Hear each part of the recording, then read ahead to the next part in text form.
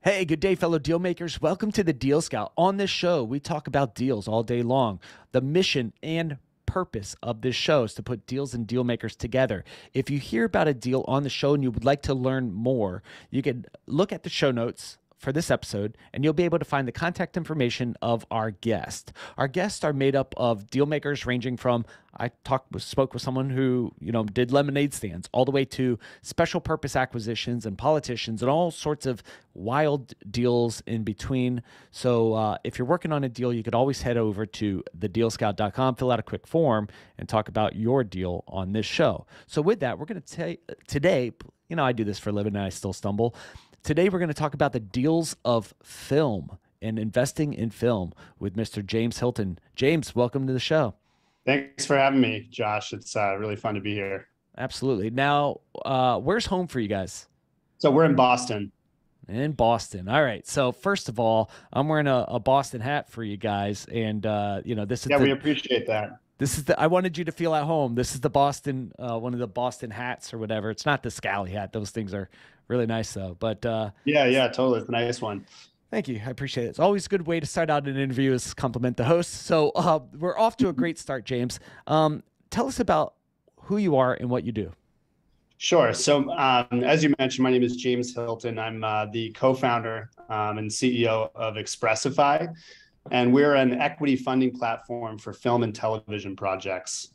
And I'll just mention, in film and television, it's kind of an animal unto itself. And getting a film funded, is one of the largest obstacles that filmmakers have, regardless of talent. Spike Lee, for example, when he was out of NYU, it took him about 4 years to get his first deal funded. And he spent the majority of that time fundraising, and obviously once you've got a really successful feature or two under your belt, it's a lot easier. There's more options. But even so, there's still a need for funding in that area. And so we created Xpressify to really streamline that process.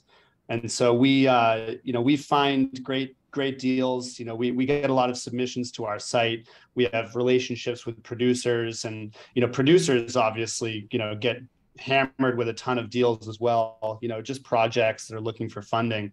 And so there's kind of a natural curation process that happens through that.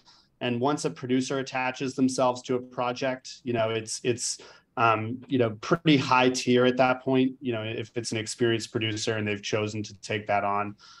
We look for projects that have talent already attached. We like to see names, at least one that's recognizable that has decided to associate themselves with the project. We do internal script coverage. So we'll actually have a few people on our team, read the script and provide thorough analysis, to make sure it's a really good, great script and storyline, which is a prerequisite. It's kind of like the foundation of the project. Everything is built on the script. And so, we also like to see that a project has distribution lined up. That's not always the case. That's an area that we're actually building our business to assist with projects getting distribution. But distribution obviously means potential sales. A project is going to get funded and get in front of eyes, which is the most important thing. And on the distribution side, if you're going out there as a filmmaker, the challenge that you'll have is you'll go to distributors to try to sell your project, and they'll ask if you have financiers. But then you'll go to financiers and they'll ask if you have distribution, and so it's kind of a teeter-totter where they're both looking for each other.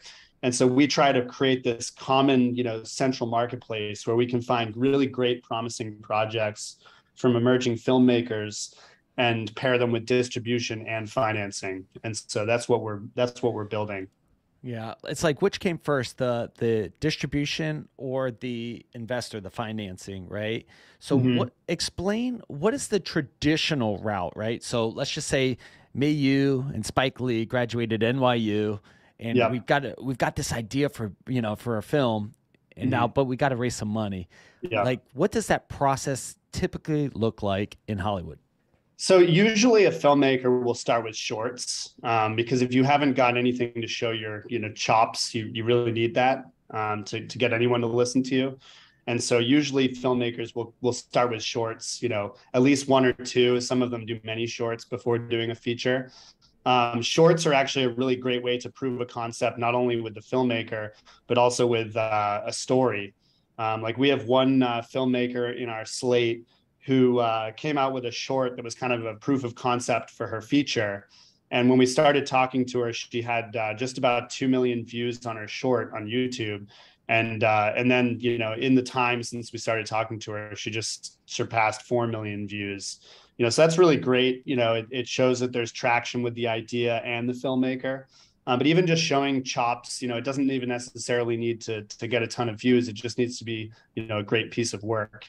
And once that has been completed, you have a portfolio of some shorts to show. The most important thing is a really vetted, thorough script, that's really ready to go and get investment and go to production.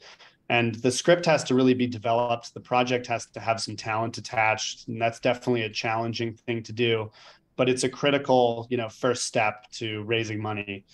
So that's where a lot of the deals get started. And so once they come to us, right now we're really focused on projects that, upon funding are ready to go, and they're ready to shoot. And a lot of the attachments can happen very quickly. If you're looking for a full cast, it can happen very quickly once the project is funded. So we look for, one or two at least known actors, actresses that are attached, as well as a strong team on the back end. Okay. So, I mean, this is an absolute process. And a part of the deal is you got to have someone who, the initial person has to have some chops. They have to have some proof in the game that they could put together a story. They could get people interested in it, right? 4 million views. That's a lot of people saying, hey, this is actually interesting. And at that point, you start to look for, you write out the full script. You start to look for the talent, the people who are going to be in it. Try to get a big name because that could attract more eyeballs, their raving fans, and also credibility. And then you go to investors, film financiers, and you go, hey, this is what we've got. We got, Josh on the line, or we got Brad on the line, whatever the case may be. Let's do a deal, right? Yeah, absolutely. Okay. Now you mentioned when you see the credits, like the credits sometimes now take 30 minutes, right? And then they put eggs and bloopers and all this stuff within the credits, so you actually pay attention and you sit there for it. But when you see the credits going, you see titles like producer, executive producer, and such like that. You mentioned those from the beginning. What are the roles of the money people? What are the roles and the titles of the deal makers in a film? So a lot of the times people that are involved on the financing side, that they'll, sometimes have just the title producer, and the producers are doing a number of things, one of which is raising money or looking for distribution. A lot of times executive producers are more on the business side. They might be an investor in the project, or they might be, connecting it to money or distribution. So executive producer is a title that we look at a lot of times for prospective financiers on the platform. It is exciting to be an executive producer on a project. A lot of times you get to visit the set, you get to have that role on the project. You're kind of the facilitator of making the project happen. And, it's a great experience. Got it. So you guys had this idea. Why did you have the idea about Xpressify? And tell me about the background that even led you into film. Yeah. So Dean and I, my partner Dean is, we've been working together for several years, and we have an expertise in tech and user experience and user interface, and we've been working on Xpressify for a few years. Starting with the tech and then moving on to the community building.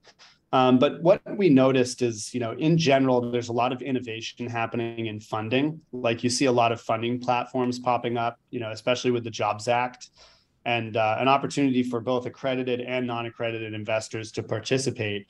But most of the focus has been on startups. And there's some platforms that are pretty broad and they do include film, but it's only one piece of what they do. But evaluating a film project or a television project is entirely different than evaluating a traditional startup.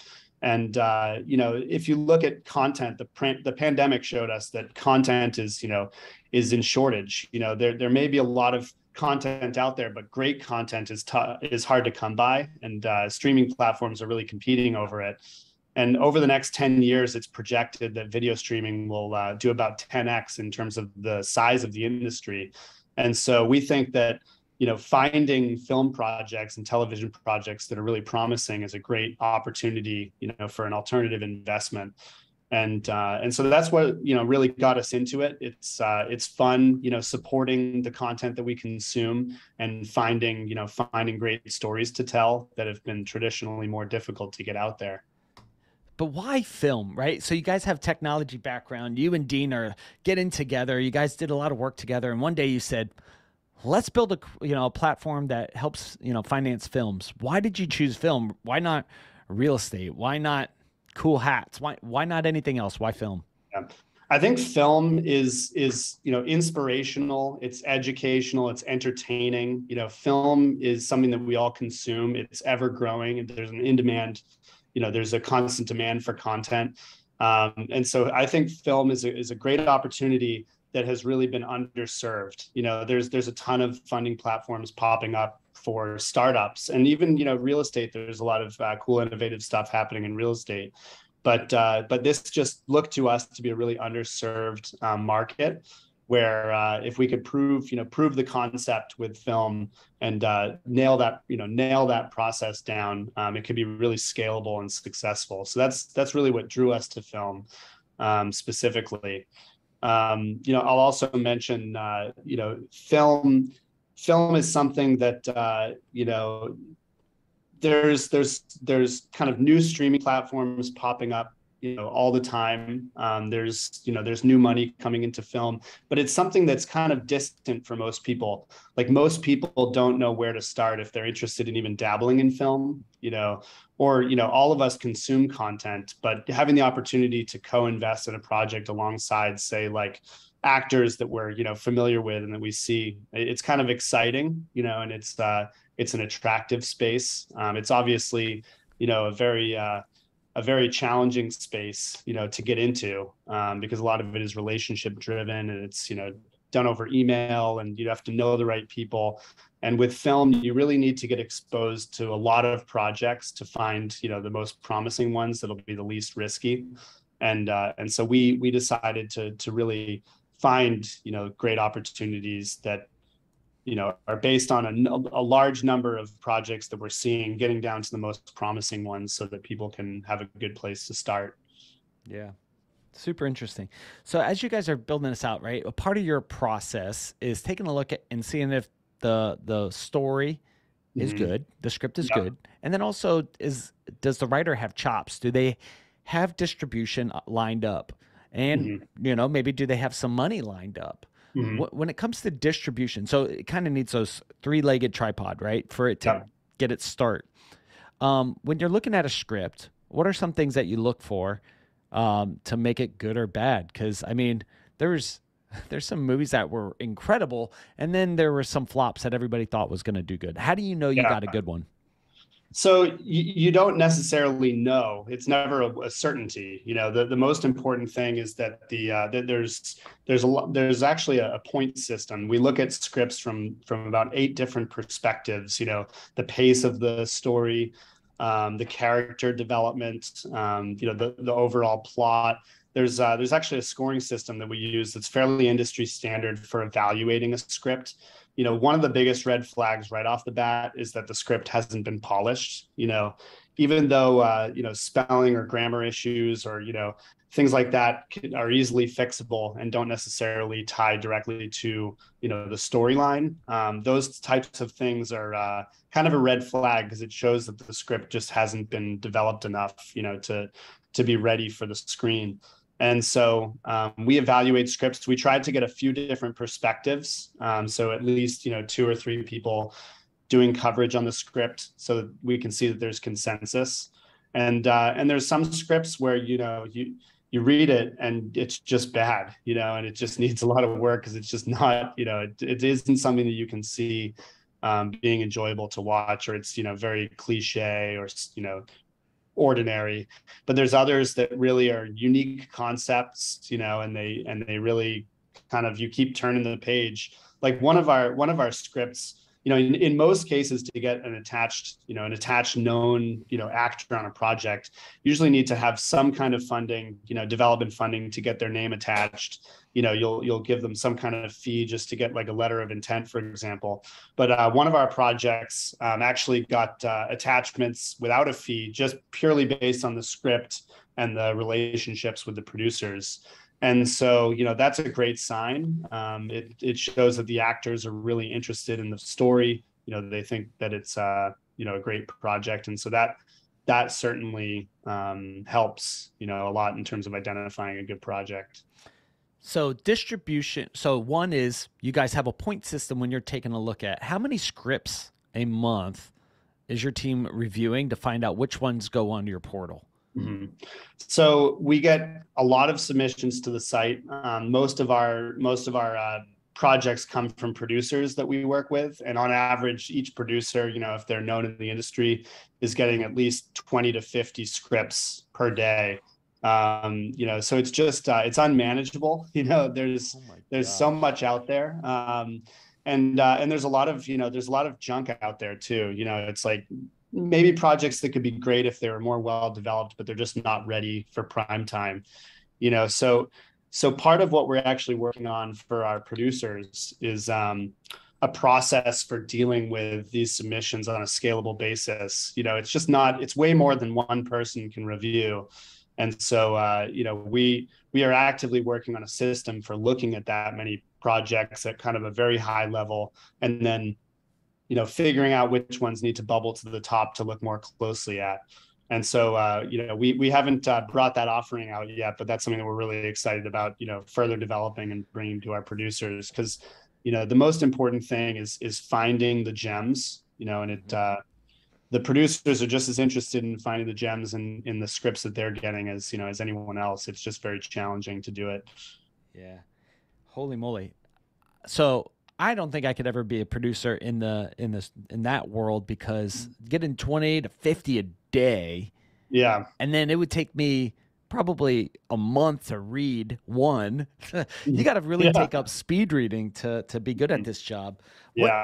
When you find a producer that has latched on to a project, right? They're going, hey, I've read a lot of them. This is the diamond. They come to you and they go, we're going to raise some money. Let's see if you boys could go raise some money with us, right? Is that how the process goes? The producer comes to you and says, I need money? Okay. Yeah, for sure. Yeah. What size raise do you think you guys are going to go after as you guys are building and growing this?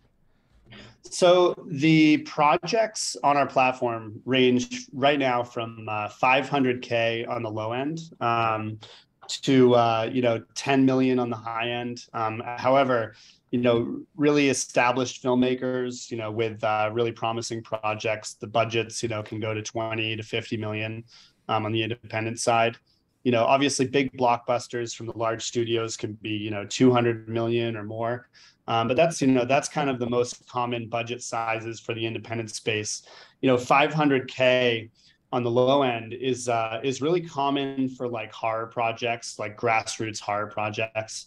Paranormal Activity, which I'm not sure if you remember that one. That was actually, I think it was like a $14,000 budget, and the filmmaker made it in his own house. Which is there's a whole range of these projects.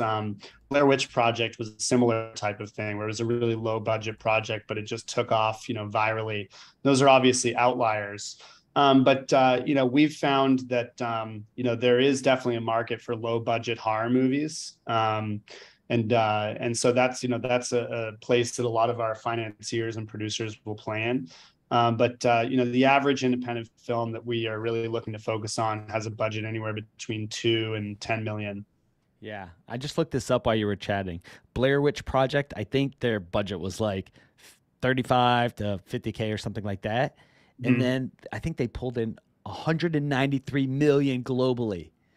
So let's talk about the investments. Not a bad ROI. Not a bad ROI, right? Return on investing in films. When it comes to films, though, it could have been a flop. It could have not got distribution. It was the first of its kind, and it did really well. When it comes to investing in film, what kind of people invest in film from your perspective? What, we see the executive producers and they have all these relationships in Hollywood, but what about the normal people that, normal accredited investors that you guys are having conversations? What kind of investments do they make? Yeah, so it's definitely not, it's not the norm, to have that kind of crazy return. What we try to focus on is having a good slate of projects that are all very promising and have certain things in line so that when investors look at them, they're in line with what they're expecting to find. One of the strategies that most investors will take is investing in a slate of projects. You don't want to put all your eggs in one basket, so they'll usually diversify across a number of projects. Because it is true, some of them, even though they look like they have everything going for them, they may not be as successful as you're hoping. And then on the other side, some of them will be breakouts. So it's kind of like a VC model where you diversify. But there's a lot more to it. When people have decided that they want to invest in film, it's a very difficult thing to start with if you haven't been in there. And even if you are doing it with that number of scripts that you're getting, curation of projects is definitely a lot of value, because it just makes it easier to find good projects. And it's always better to co-invest in a project than do it alone, So that's what we try to do. We try to, pool multiple investors into a project on each one. So in general, that sort of thing can mitigate that risk. But we also, time is money. And so we try to consolidate all of the materials into one place so they can make a decision as quickly as possible. So the script, the budget, the distribution projections, log lines, trailers, everything that you would expect to find in a particular movie deal, we bring into one place so they can make a decision on a project basis very quickly. Now, have you seen, as people are, looking at investing in films and, they'll get their first couple rounds and they'll go, let's produce this. They put together a trailer to see if what kind of interest people get, right? And they start shopping this around like, hey, I got Josh Wilson and Brad Pitt. They're going to co-star in something and they're going to, run this out. Is that how it typically works, where they'll kind of package that initial stuff together, or they just go, hey, we're going to bet on this, let's roll with it all the way through? How does that typically work? And the reason I'm asking, let me pose it with this. The reason I'm asking is some of these films, let's just say a $10 million independent film, right? With, let's say we get a big name, going the distance and hoping that a lot of people really go for it is risky, right? Just like all investments. But how do you mitigate some of that risk on the front end? What have you guys seen? So the more traction that a project has, the better. It's one thing to develop, to invest in a script that is just a script, and it's another to invest in a project that already has attached talent on it. And it's another to invest in a project that already has attached talent and already has some funding, towards it. And so these are just different levels that investors can get into a project. And, our goal is to match financiers with the type of projects that they're looking to get involved in. So you might have people that want to be more of a developer. They may want to find a great script, that has some traction, but get in early, and help that project get to the next level before it, full fundraise. And then there are other projects where, it's in post development, for example. So we have one that has already shot all of its principal photography, and they need money for post production and for to cover a bridge loan, and that's a great polar opposite end of the spectrum, because there's very little risk of it not being completed. The project is already shot, and so the turnaround time to delivery is much lower than that of a project that's in pre-production. And so our goal is to align investors with what they're looking for. Some people just want to provide finishing funds, and that's a great opportunity. Others want to be earlier and more involved, and so it's just a matter of what they want to get involved in. I've never invested in a film. I have been in some like D-rated films, right? Like some super budget, like horror stuff back in the day. Yeah. but I have no experience investing in film. However, investing on the business side, right? I look at the different stages of film, right? So you might have a good script. You could invest in the script, but it's almost like an idea. Yeah. You know, they built out the prototype, and then you might have some that has some talent attached to it, right? So that could be like the founding team. You got a good management team. You got some good jockeys running the deal, and okay, it's a little less risky now that we know this management team has produced some great movies. And then you get some funding. You're like, okay, now they've got some traction. They got some runway. Yeah. They can do this. And then you look if they got a little bit of distribution or they've got eyeballs on it. Now it's just the different stages and the different taste for the investors. Did I get that right? Or did I miss anything? Yeah, totally. 100%. Okay. So in terms of, let's just say we go the distance, we all invest in some money. The show's a hit. Yay, the greatest showman. And we have a blast and we're like, okay, how the heck do we get paid, right? You got to pay the actors, you got to pay the film guy, you got to pay all these people. How does the money chop up? What do the term sheets look like? Yeah. So typically every project will have a budget, and it's a pretty detailed budget. There'll be a top sheet so you can get a high level glance, but ultimately there will be a very thorough line budget that breaks the entire budget down into how it will all be financed. And what will typically happen, to be honest with you, every deal can be very different, and that's something that's kind of unique to this space because, you might get money from debt, or you might get money from distributors. Sometimes distributors will pre-buy content, which can finance the film. Sometimes you'll get a minimum guarantee from a distributor. Usually the answer is some mixture of equity and debt, and distribution. And so, there's a few different ways that you're getting to that overall budget. But on the equity side, we try to be pretty in line with industry standards in terms of what financiers would expect and what creators and filmmakers would expect. And so the typical terms, that you're looking at there are we go for a minimum return to the investors of 120% before the filmmakers participate in the revenue.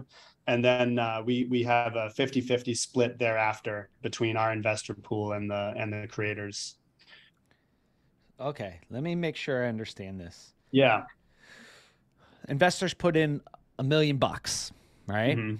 The show blows it out of the water, and everybody's paid. So they get 120% of that back, right? Let's just say it blew it out of the water, and it was a profitable show. After it's all said and done, $7 million has been paid out. There's $3 million still left on the table. They get 50% of that carry. Yeah, so that goes to the SPV, which is the group of investors from Xpressify.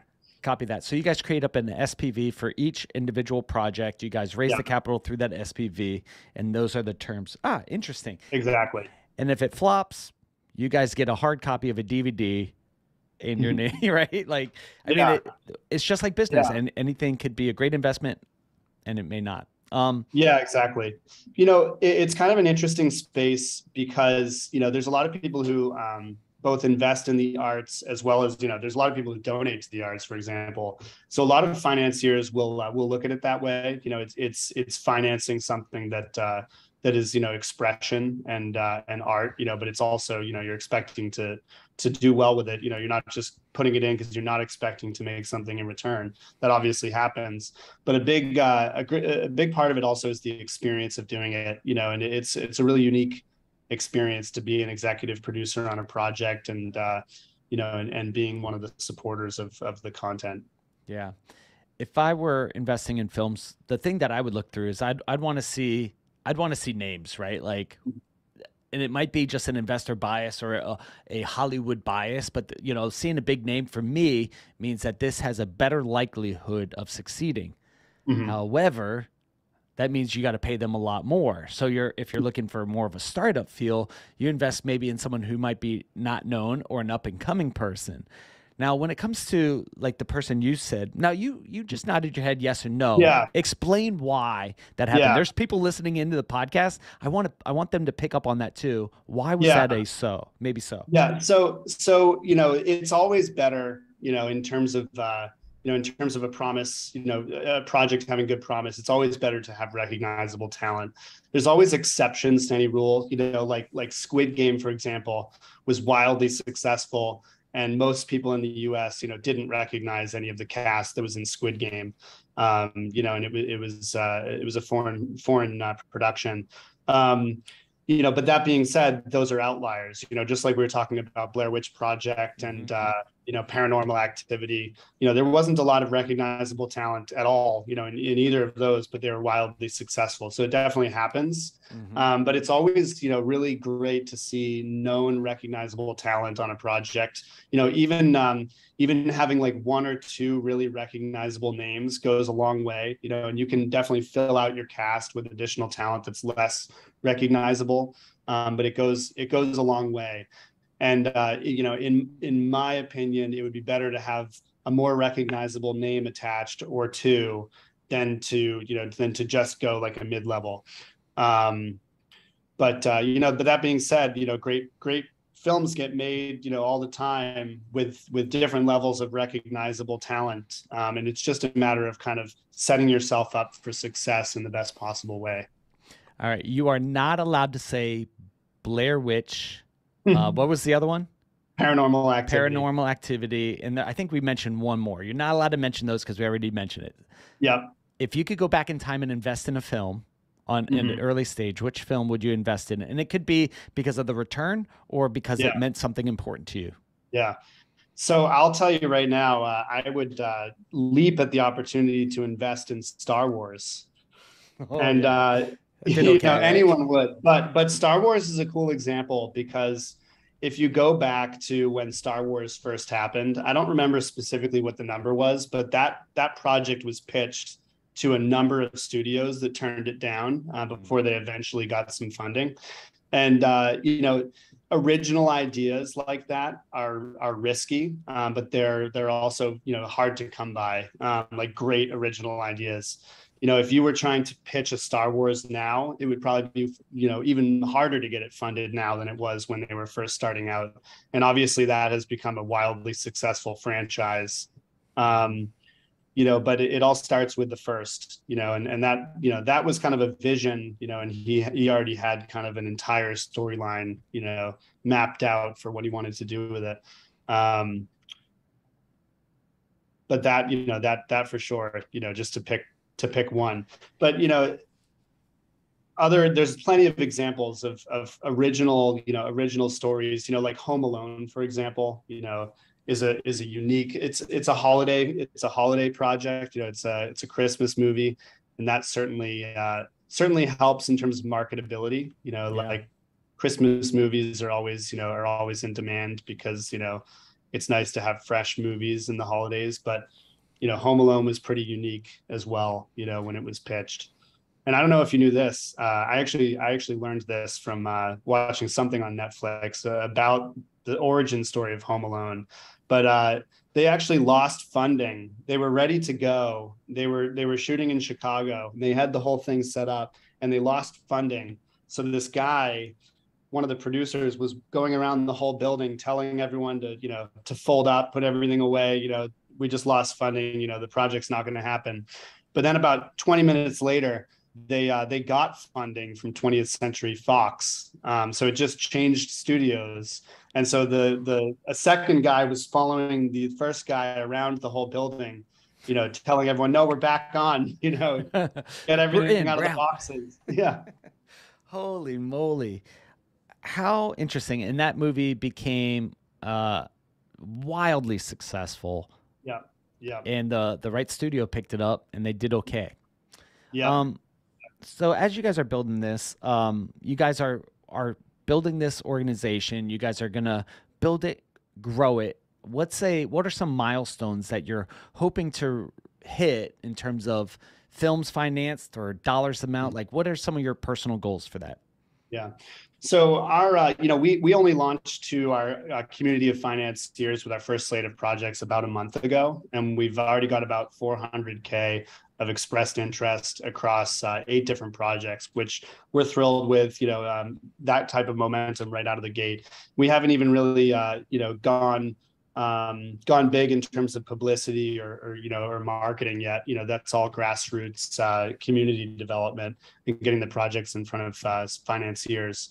And so our goal is to fund our first project. We're looking to do that in the next 30 to 60 days. And in general, we're looking to ramp up our deal flow, to consistently funding one a month, once we're up and running, in a more scaled fashion. We obviously have some goals that are longer term and growth goals, but we try to take it one step at a time, one milestone at a time, and we're really thrilled to get the traction towards some of those projects that we've already seen. For people who want to learn more, what's a good place to connect with you and explore Xpressify? So we have a live site they can go to, xpressify.io. So it's xpressify.io. And we actually have, when you first land on the page, we got a nice, easy email inbox, they can put in their email to sign up. And we do have an evaluation process and an approval process for financiers, but we're doing that pretty expediently. And so right now we're focused entirely on accredited investors, preferably ones who already have experience investing in film, but not necessarily limited to that. And so, what we try to, propose to the filmmakers is that we're not only curating projects for the financiers, but we're also curating financiers for the projects. And so, we're looking for people who are serious, about looking at projects and supporting them financially. And so, that's the best place they can go to start is xpressify.io. Cool. And that contact information will be in the show notes below. James, there's probably a question during this interview that I screwed up and did not ask you about investing in films. What question is that? That's a good question. I would say, let me think about that for a second. And